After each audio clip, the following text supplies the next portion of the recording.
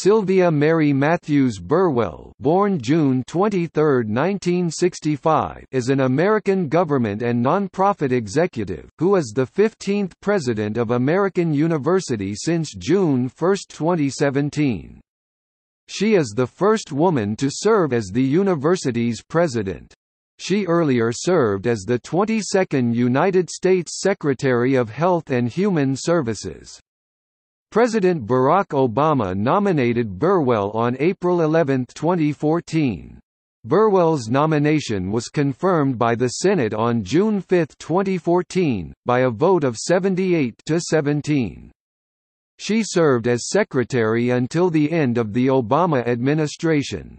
Previously, she had been the director of the White House Office of Management and Budget from 2013 to 2014. A West Virginia native, Burwell first worked for the United States government in Washington, D.C., during the presidency of Bill Clinton. She helped form the National Economic Council in 1993. She later served as Chief of Staff to Secretary of the Treasury Robert Rubin, Deputy White House Chief of Staff to Erskine Bowles, and finally Deputy Director of the Office of Management and Budget. Between her times in government, Burwell served as president of Walmart's Charitable Foundation focused on ending hunger, beginning in January 2012. She was earlier the president of the Global Development Program of the Bill and Melinda Gates Foundation, where her program focused on combating world poverty through agricultural development, financial services for the poor, and global libraries.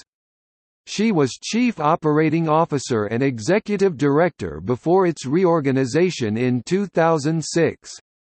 She had joined the Gates Foundation in 2001, at the end of the Clinton presidency.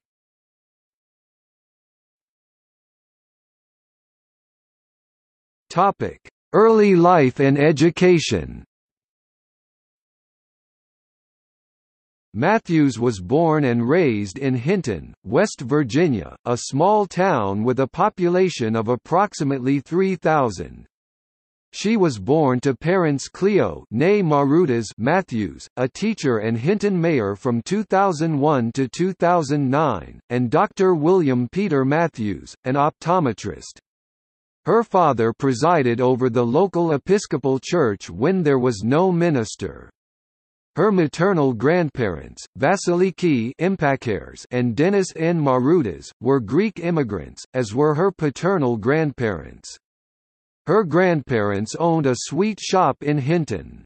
Mathews has one older sister, 4 years her senior. Mathews showed an interest in politics while still in grade school, getting involved her best friend's father's campaign for county commissioner and J. Rockefeller's first campaign for governor. Mathews served as student body president and played on the basketball team. She graduated as valedictorian of her high school class.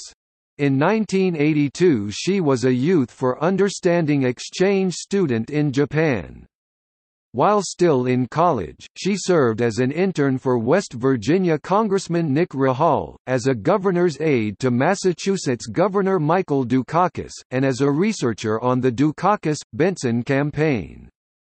Mathews earned a bachelor's degree in government and graduated cum laude, from Harvard University in 1987. She then enrolled at the University of Oxford where she became a Rhodes Scholar at Worcester College, and, in her spare time, a rower. She graduated from Oxford with a second bachelor's degree in politics, economics, and philosophy. She has since been appointed as an honorary fellow of Worcester College.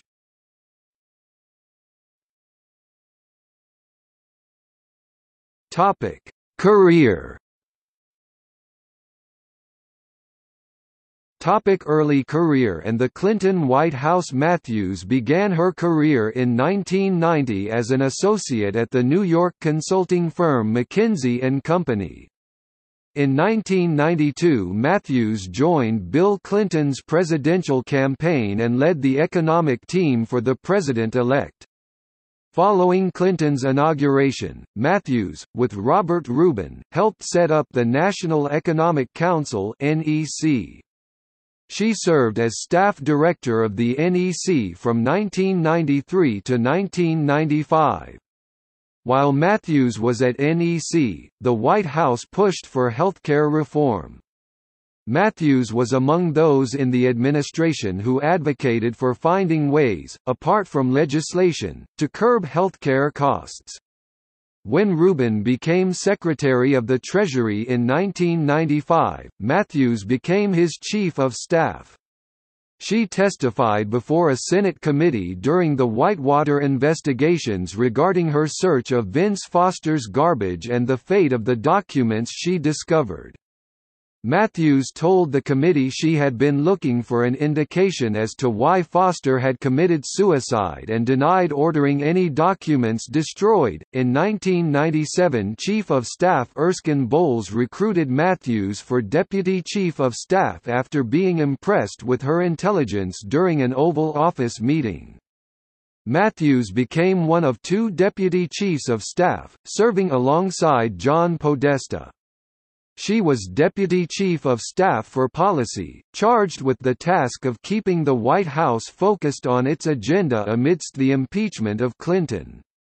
Bowles later praised her as smart, hardworking, and skilled at getting people to work together, saying, "I've never known one person who does all those things as well." Bowles resigned in 1998, at which point Podesta was named Chief of Staff and Mathews moved to the Office of Management and Budget, where she took the role of Deputy Director under Jack Lew. Mathews remained at for the remainder of Clinton's presidency, during a time of 3 budget surpluses.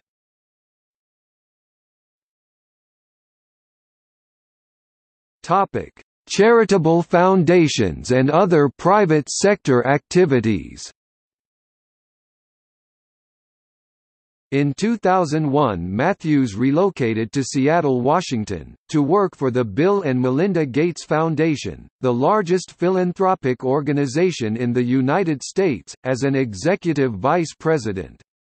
The following year, she became chief operating officer of the foundation. The foundation reorganized in 2006, naming Mathews president of the foundation's Global Development Program.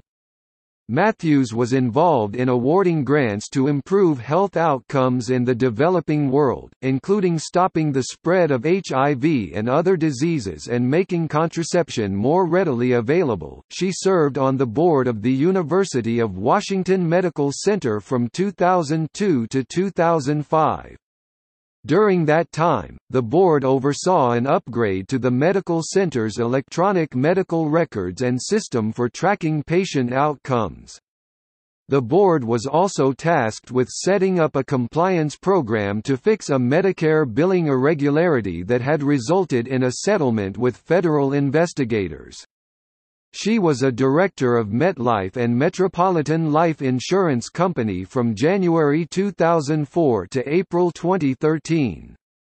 Mathews also served on the boards of the Council on Foreign Relations and the Nike Foundation Advisory Group. In 2005, Mathews was chosen by The Wall Street Journal as one of the 50 women to watch 2005 worldwide for her work with the Gates Foundation. In 2008, known as Sylvia Mathews Burwell following her 2007 marriage, she was named Obama-Biden Transition Agency Review Lead for the Federal Deposit Insurance Corporation. Burwell remained with the Gates Foundation until 2011. She officially joined the Walmart Foundation, which focuses on ending hunger in the United States, as the organization's president in January 2012. Burwell relocated to Bentonville, Arkansas, for the position.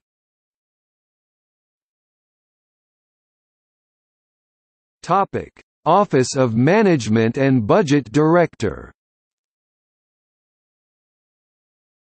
On March 3, 2013, President Barack Obama nominated Burwell to be the director of the White House Office of Management and Budget. A confirmation hearing was held on April 10. Burwell's nomination received bipartisan support, culminating in the U.S. Senate confirming Burwell as director by a 96-0 vote.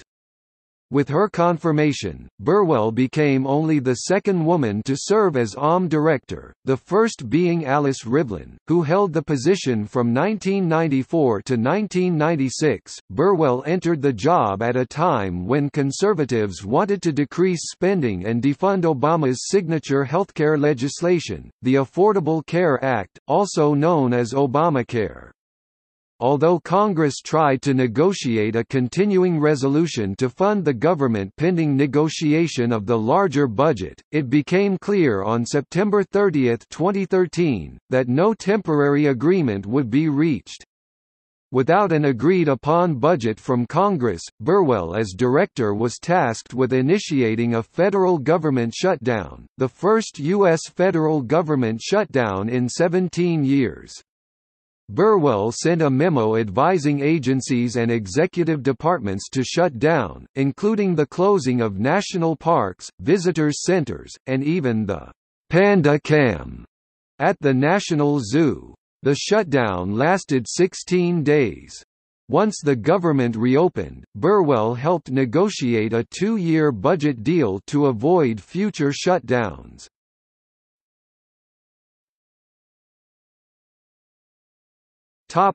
Health and Human Services Secretary.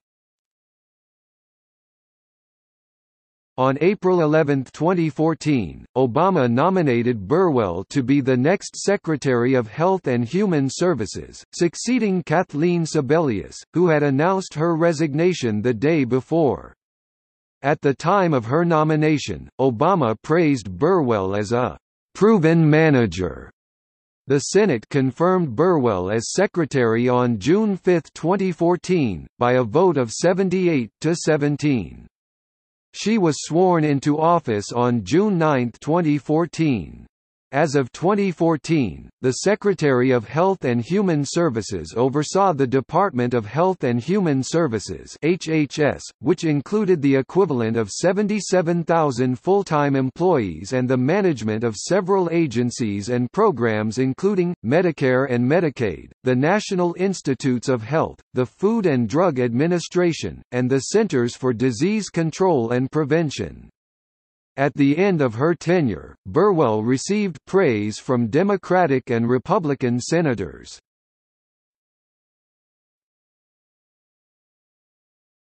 Ebola epidemic response.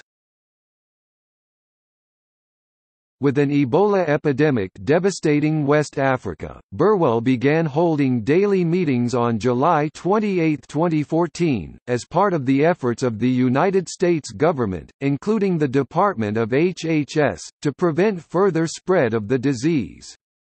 Starting on September 30, other Obama administration officials began giving daily public briefings while Burwell took less of a public role, although she did take part in a number of public meetings. In the fall of 2014, the first known death from Ebola in the United States occurred.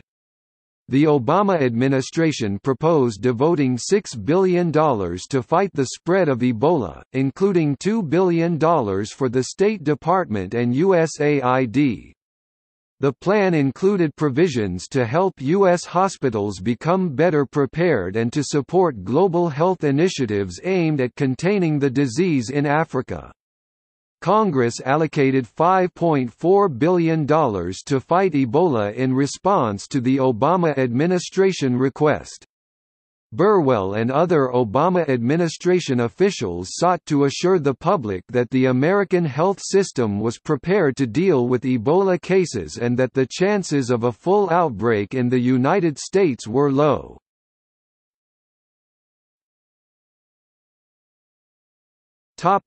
Zika response.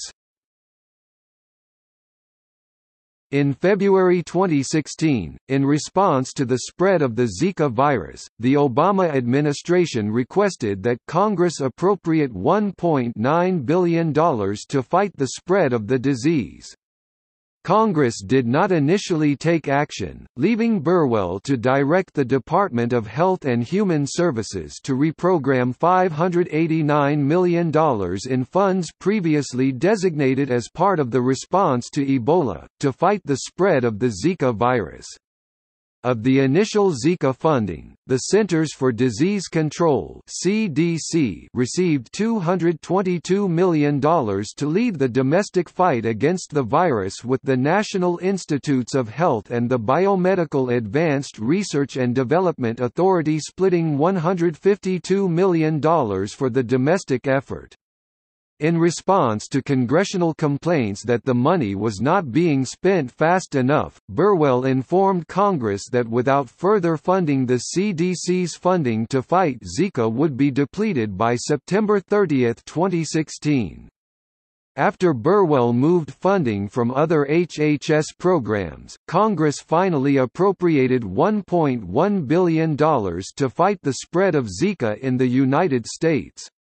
By the end of September 2016, the United States reported 23,000 cases in the territory of Puerto Rico, 3,000 cases in the states, and 21 babies born in the United States with microcephaly testing positive for Zika.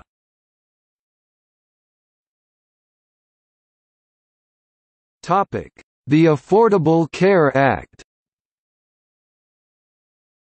Burwell's tenure as HHS Secretary began ahead of the Affordable Care Act's second open enrollment period for healthcare insurance, in November 2014. In preparation for the enrollment period, Burwell hired additional staff to coordinate operations. The first open enrollment period, which had occurred during Secretary Sebelius' tenure, was marred by technical difficulties with the healthcare.gov website. In preparation for the second enrollment period, the healthcare.gov website underwent various testing actions. The Secretary noted the website had been reconfigured, reducing the number of screens from over 70 to just over a dozen website pages, in an effort to make the application process smoother. Because of her position as Secretary of HHS, Burwell was the named party in multiple lawsuits related to the Affordable Care Act. 1 month into her tenure, the Supreme Court decided Burwell v. Hobby Lobby, where the court struck down the implementation of the Affordable Care Act's contraception mandate as violating Hobby Lobby's religious freedom. The Supreme Court also decided King v. Burwell, a case in which the court upheld the Affordable Care Act's subsidies for healthcare plans purchased on federal exchanges. In July 2016, ahead of the 2016 elections, Burwell began touring, giving speeches on the success of the Affordable Care Act and its potential for the future. The election resulted in Republicans winning control of the presidency and Congress, having campaigned to repeal the law. Burwell continued to advocate for the Affordable Care Act, arguing it was woven into the fabric of our nation. Since its inception, the law had led to coverage for 20 million more people, and Burwell argued the complexity of the law meant that repealing any part would have effects throughout the healthcare system.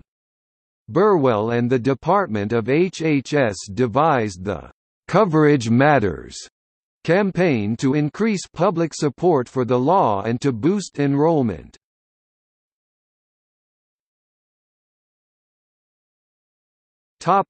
American University.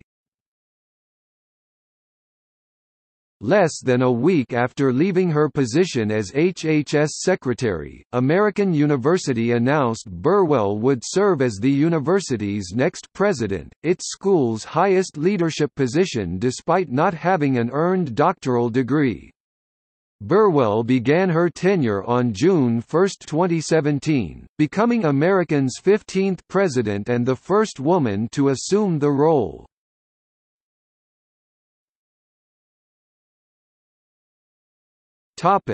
Personal life.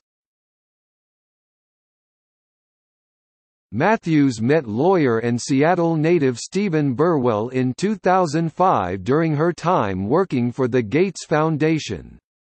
Burwell proposed in Bellpoint Park, a park Mathews had visited often as a child in Hinton, and the pair married in Seattle in 2007. The couple has 2 children. During Burwell's tenure as Secretary of Health and Human Services, her husband stayed home to care for their children. Even after leaving Hinton to pursue her education and career, Burwell has maintained strong ties with her hometown.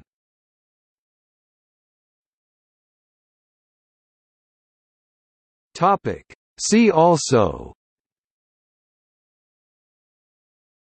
Cabinet of the United States, Centers for Disease Control and Prevention, Food and Drug Administration, List of female United States Cabinet Secretaries, Presidency of Barack Obama, Woodrow Wilson International Center for Scholars. Notes